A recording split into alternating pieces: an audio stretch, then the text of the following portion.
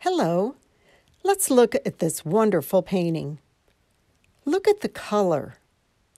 The artist Henry Ossawa Tanner used a monochromatic color palette.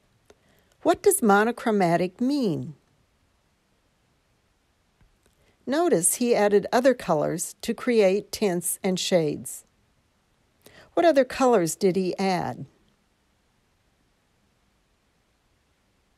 Is the painting cool or is the painting warm? What are the figures doing in the boat? What are they looking at? Sometimes in the title, the artist gives us a hint as to what he's thinking. The disciples see Christ walking on water. Does the title change what you thought about the figures?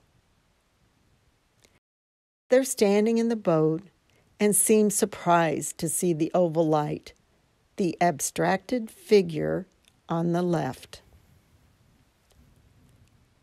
The artist Tanner has placed the boat near the top of the canvas.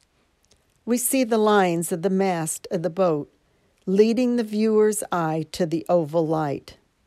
Where does he repeat the lines? What is the bright circle at the bottom of the canvas? Is it something in the water? The artist added a touch of yellow to the circle. Why did he do this? Tanner often used light to add a symbolic meaning to his paintings.